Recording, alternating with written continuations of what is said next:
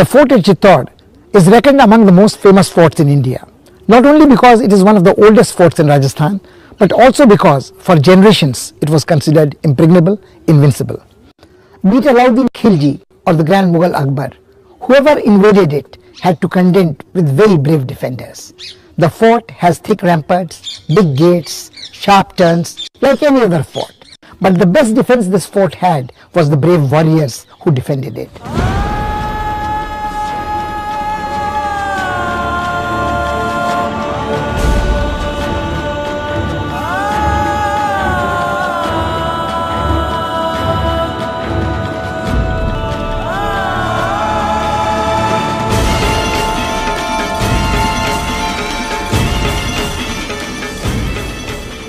The citadel of Chittor is situated about 100 kilometers away from the city of Udaipur. Known as the cradle of chivalry, it is an integral part of the proud history of Rajasthan, spanning 13 centuries. The martyrdom of countless brave hearts has sanctified the compound. The fort spreads over a tract of land that covers 700 acres, with a circumference of 13 kilometers.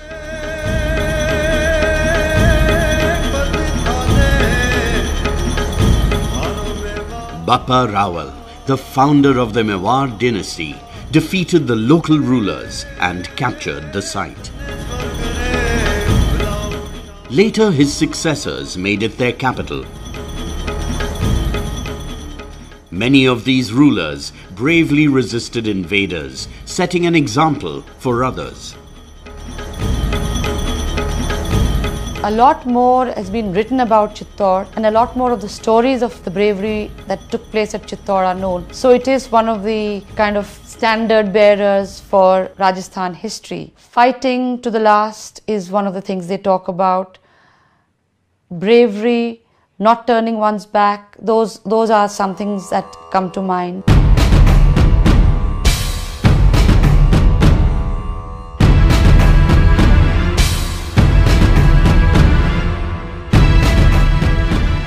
The old fort was built on a hill about 500 feet high, and this was enough to protect those who lived within it in those times. It was Maharana Kumbha who strengthened the fortifications in the 15th century to withstand the emerging strategic challenge. There is a local saying for Chittor, Gar to Chittorgarh, Baki sab Garaiya, which actually means that if there is a fort that has to be reckoned with, that is Chittor, whereas the others are just small fortresses.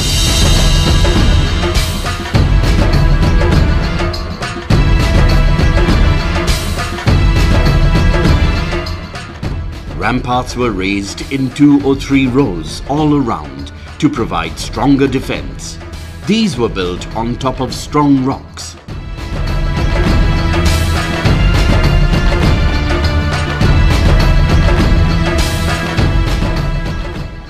When Qutbuddin Aibak, the Sultan of Delhi, attacked the fort, these ramparts foiled him.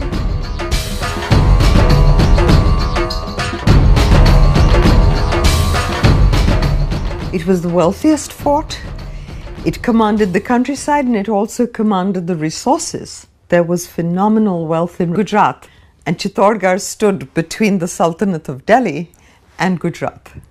And they all wanted to reach Gujarat, its wealth and its access to the sea, and Chittorgarh was the bastion between them. So to conquer Chittorgarh was to command north and south.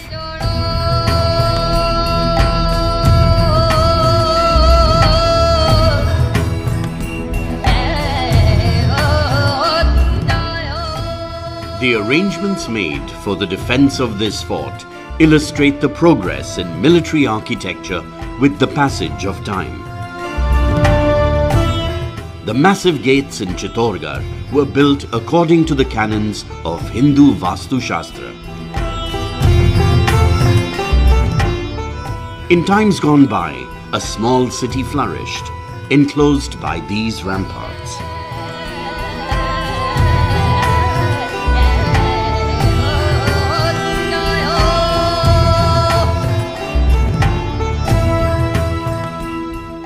Mere mention of the fort of Chittor conjures up visions of the tragic tale of Princess Padmini. Like Helen of Troy, whose face had launched 1,000 battleships, it is believed that it was the peerless beauty of Padmini that provoked Sultan Alauddin Khilji of Delhi to assault the citadel to claim Padmini as the prize.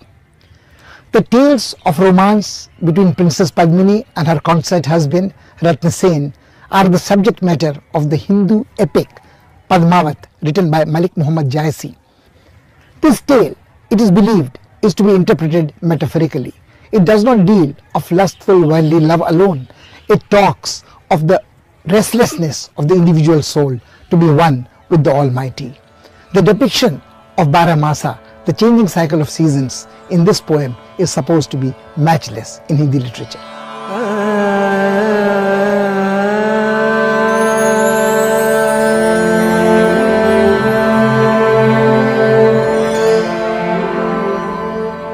The Padmini Palace is perhaps the most famous spot in the fort. It keeps alive the memories of the beautiful queen who once dwelt here and has inspired many moving ballads and folklore. However, the style of the building suggests that it was constructed much later.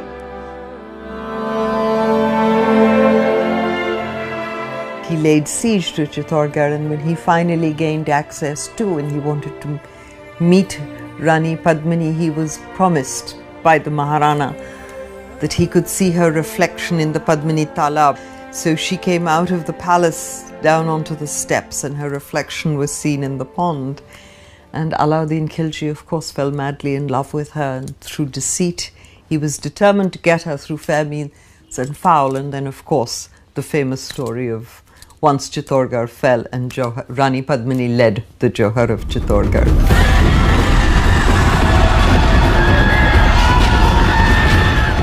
In 1303, Alauddin Khilji attacked Chittor. Its strategic location was tempting.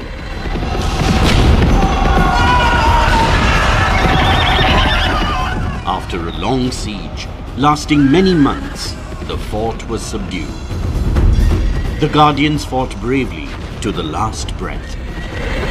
Over 50,000 soldiers were killed.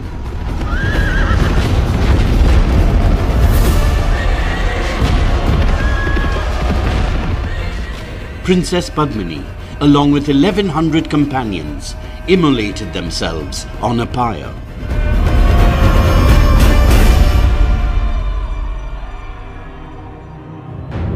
After the battle, scenes of devastation could be seen everywhere.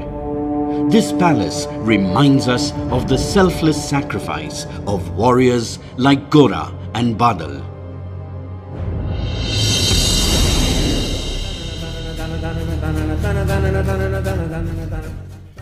After some time, the Rajputs regained control of the fort, and peace and prosperity returned to Chittor. Mewar reached the zenith of its glory during the reign of Maharana Kumbha.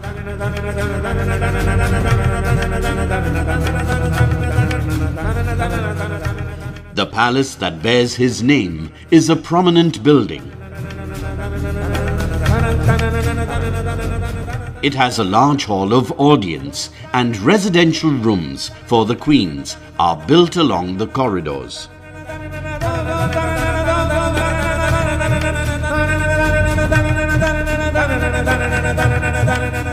Maharana Kumbha हमारे मेवाड़ का एक नक्षत्र की तरह है। वह बहुत सारी कलाओं के विद्वान थे। उन्होंने संगीत की सब विधाओं का वर्णन किया। खुद लड़ाका थे। उनकी एक विचित्र वीणा इंस्ट्रूमेंट इजाद किया, वो बहुत प्रसिद्ध हुआ, और उन्होंने मालवा और गुजरात जीता। Throughout his life, Maharana Kumbha battled with the armies of the Sultans of Gujarat and Malwa. He always emerged victorious. After the conquest of Gujarat, he erected the Tower of Victory. The Qutub Minar in Delhi may be taller, But the decorations on Vijay Stambh, the Tower of Victory, are far more elegant. The base has a circumference of 14.5 meters. The tower is 37 meters high and has 9 stories.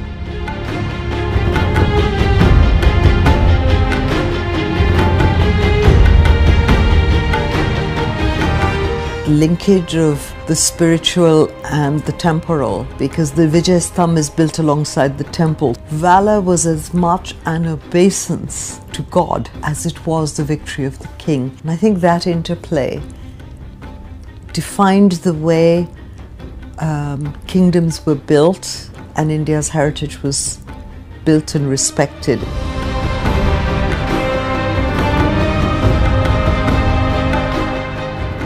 The tower is covered with exquisite stone carvings that depict Hindu gods and goddesses.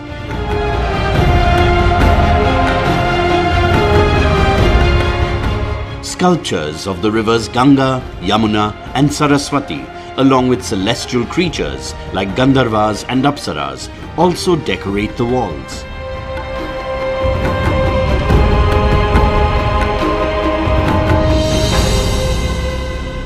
There are 2 structures in the Chittor fort that have acquired an iconic status. These are the Tower of Victory and the Tower of Fame. The Tower of Victory was erected to commemorate the victory on the Gujarat front. It reminds us of the uses of military power to protect ourselves.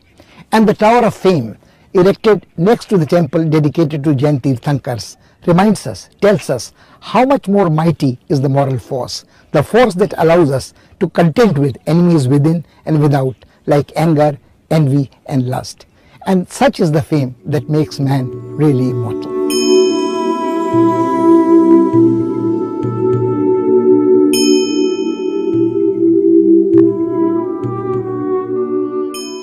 Kirti Stambh, the Tower of Fame, is shorter than the Vijay Stambh, but still it matches it in ornamentation.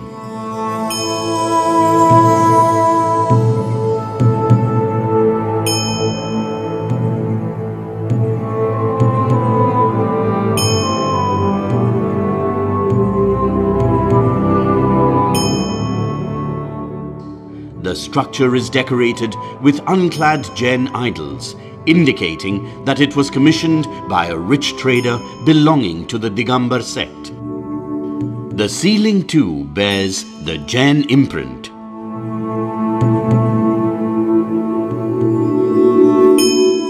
They were great patrons of the arts, and therefore there's music, there is poetry, there is great literature, there are Jain temples, there are Hindu temples.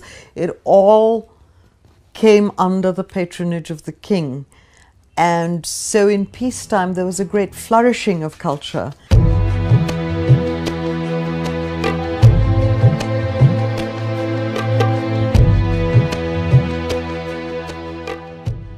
The Satbis Devri temple complex presents glimpses of the evolution of Jain temple building styles between the 14th and 16th centuries.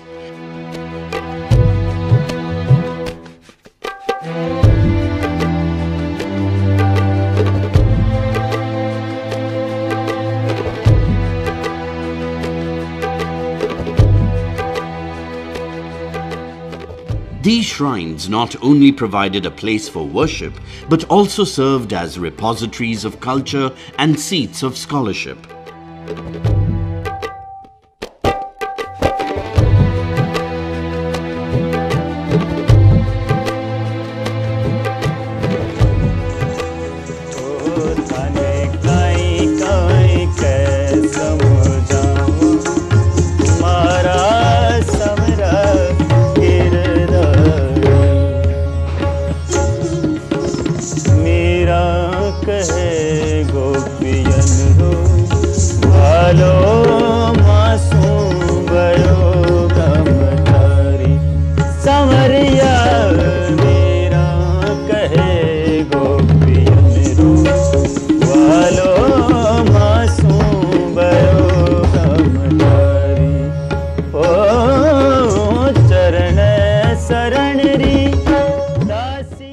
Meera, smitten by love for Lord Krishna, wandered from one place to another. This temple preserves memories of the days when she worshipped her Lord here. In fact, though the shrine bears her name, it was built by Maharana Kumbha. The much larger Kumbha Shyam temple stands in the same compound.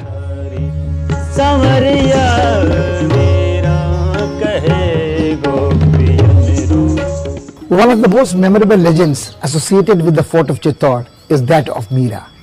She was a Rajput princess married to a scion of the Chittor family.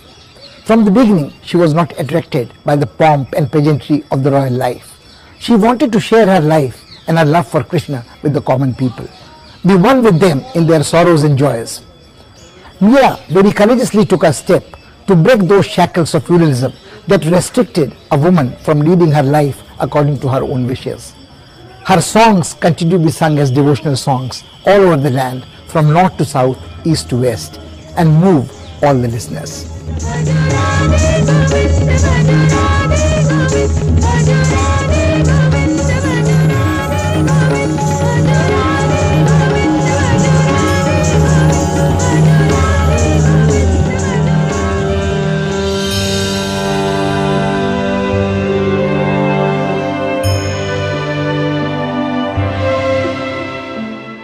After her marriage to the Crown Prince of Mewar, Meera used to live in this palace. However, she preferred the small temple to the confines of the large palace.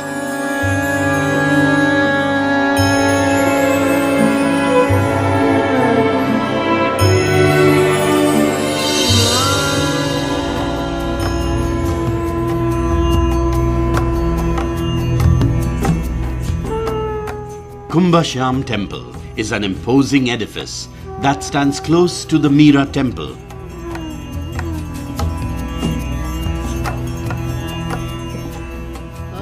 Idols of Sri Krishna, Balram and Subhadra are installed here.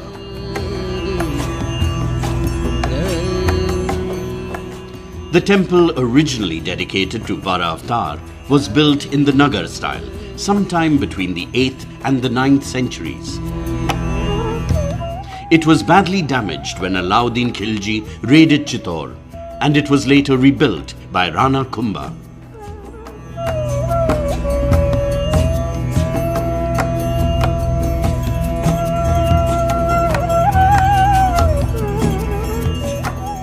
देवी देवताओं का अपना एक महत्व रहा है, श्रद्धा भी रहती है, विश्वास भी पनपता है। सारा जब समय युद्ध में बीतना है तो भाग्य जो नियति ये मानते हैं कि ईश्वर के हाथ में है, तो वो सारा इसी ढंग से मंदिरों का महत्व बढ़ता गया।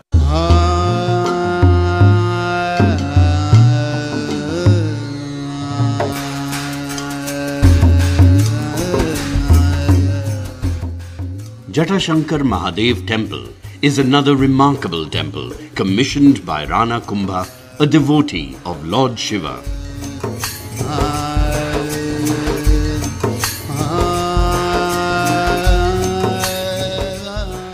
Ancient lore maintains that Bhim, the legendary hero of the Mahabharata, worshipped Shiva at this temple.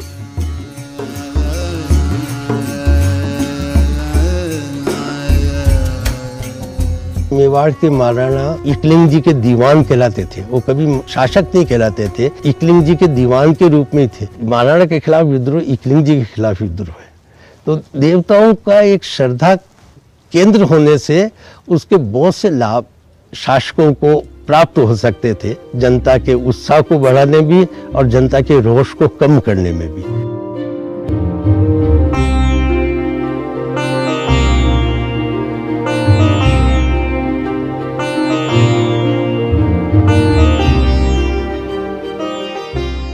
This shrine, dedicated to Adbhutnath, one of the epithets of Shiva, was built during the reign of Raimal in the 15th century.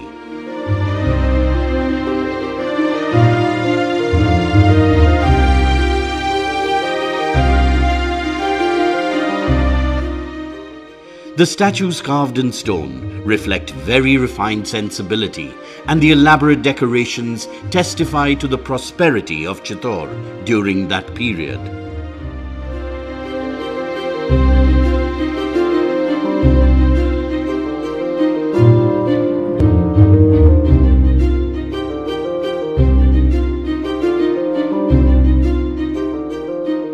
Chittor used to be the heart of Mewar. This is on the route to Gujarat. So all the caravan and trade caravans moving down from Delhi and from Ajmer and from North India towards Gujarat would pass close by through Mewar. Because of this reason of the fact that the fort could command a very large area, both militarily and commercially, that the fort became irresistible to Akbar. Most of the princes and chieftains had surrendered before the Mughals. Only Chittor refused to submit and stood between them and the Arabian Sea. It was a big challenge to bring down such citadels of resistance. Akbar first extended his hands of friendship, and those who accepted, particularly the house of Kachwahas of Amir, were of course given positions and ranks, and their fortunes rose. But those who were belligerent, like the Rana of Mewar, became the butt of their attack.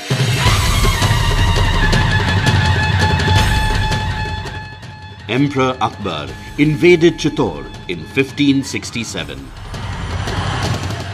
The citadel could be captured only after a 3-month-long siege. The infuriated victor ordered the large-scale slaughter of all those who had resisted his forces.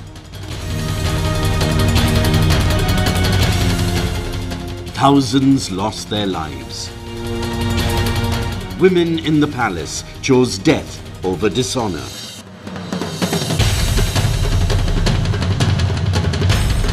Chittor at that time was defended by a 16-year-old general who died fighting in the siege. Akbar ordered the massacre of the citizens, and this is supposed to be one of the cases where Akbar was particularly brutal in a not so brutal career. Akbar was so taken by the bravery of the defenders that he eventually had statues made of the two defenders, and those statues were then put at Agra fort.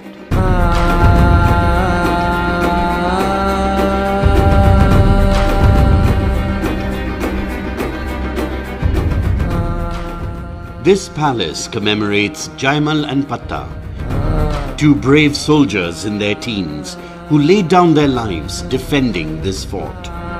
They continue to be worshipped like gods and have become unfading symbols of indomitable courage and selfless sacrifice.